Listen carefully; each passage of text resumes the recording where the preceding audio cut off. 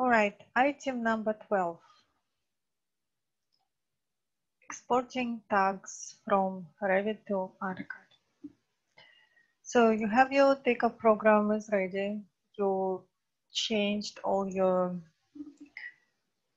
data, what came for you from the setup team. You changed the details on the details from the job as much as you could.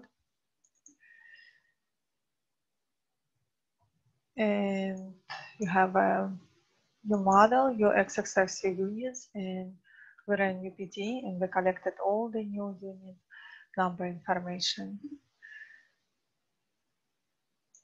So we always need to remember to synchronize the central after we UPD the units.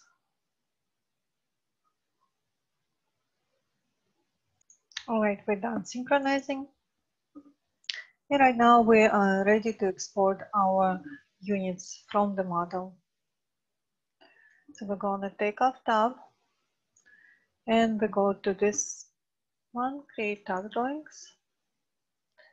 So you can select where you want to export. So usually I just export in the units folder, select folder, and it's asking you what do you want to export.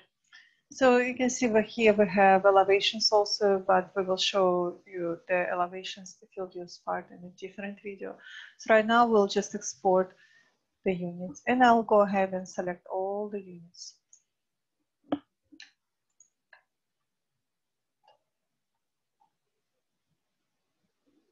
So, okay, and it's creating tag drawings, and it's going really quick. You can see it's around 200 units. I'm just going to take a few seconds, so it's very fast process. It's a huge improvement from what we had before when we had to draw them manually.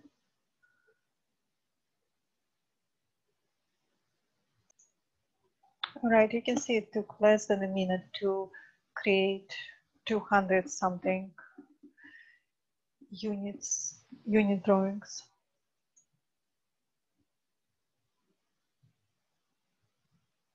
And I can show you